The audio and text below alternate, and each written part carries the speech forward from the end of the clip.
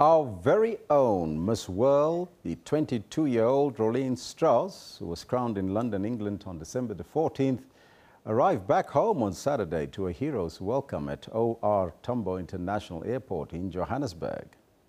Our SABC News producer, Desiree Chauke, spoke to her. Let's take a look.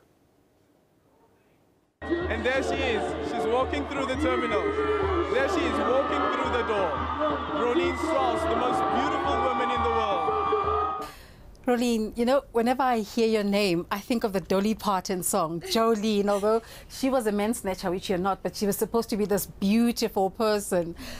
How about that fantastic welcome back home at the OR Tambo Airport? It was amazing. It completely exceeded my expectations, and I think in a way it showed me that, it showed me the true colors and the true spirits of South Africans all coming together and supporting our own people. So I'm really privileged to be a proudly South African. Well, congratulations on your new title. Has it all sunk in yet?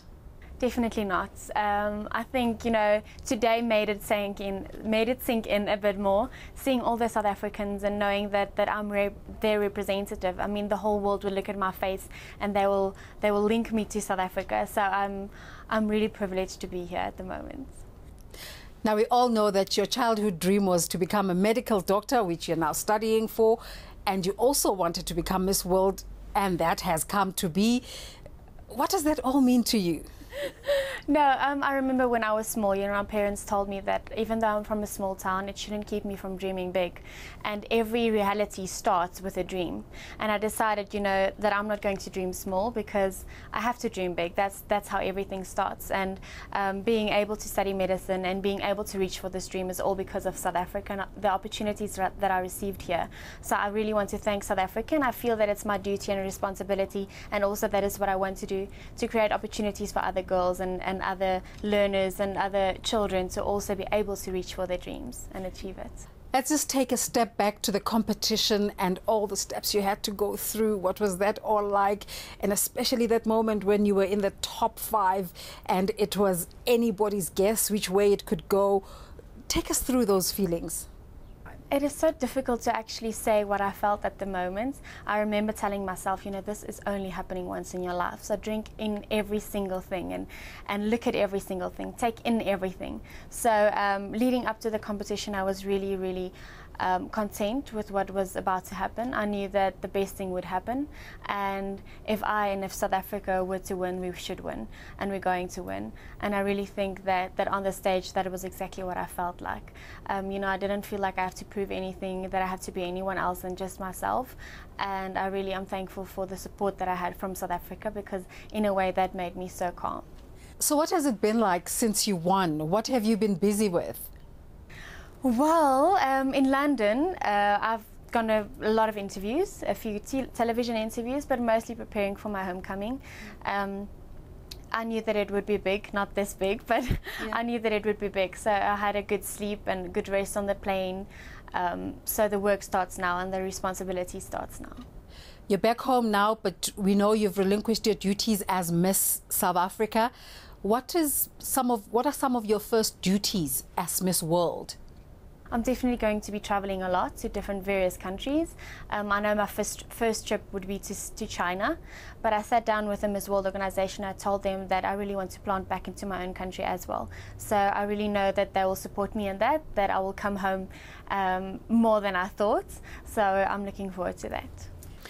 If there was one thing you would like young boys and girls out there to take out from your success, what would it be?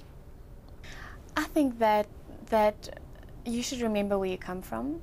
I mean, I am who I am because of the opportunities that I've received, because my parents are the way they are, but also because they told me that I don't have to fit into a certain box to be someone.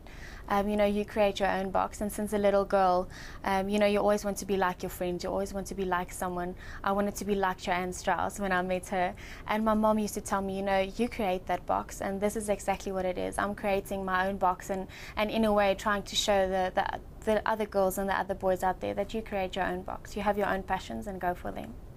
You've spoken in a previous interview about the significance of winning this title when South Africa is celebrating 20 years of democracy. What's that like for you? I think that the Miss World organization is looking for someone who would be a great representative, but also their country. You know, it's not me who won, it's South Africa who won. I stood there as Miss South Africa, not as Rolene Strauss, and that played a huge deal in me winning. You know, we're an example for the rest of the world, showing them that unity and forgiveness and a bright future lies ahead of us. And I think that was a great reason why I won, and that was why I felt so calm, because I knew that not only did I have a story to tell, but my country has a story to tell.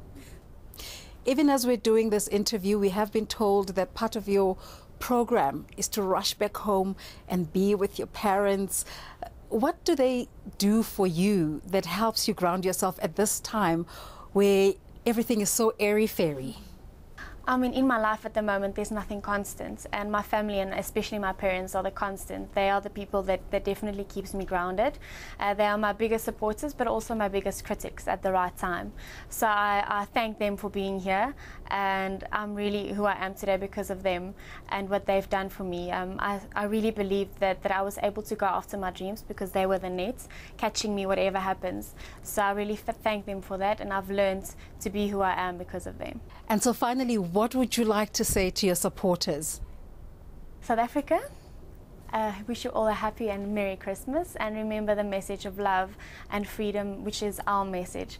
And this crown is for you. I remember they asked me one time, they asked me in an interview what my Christmas wish would be, and mine was to make South Africans feel like I represented them well. So I really hope that I got my Christmas wish.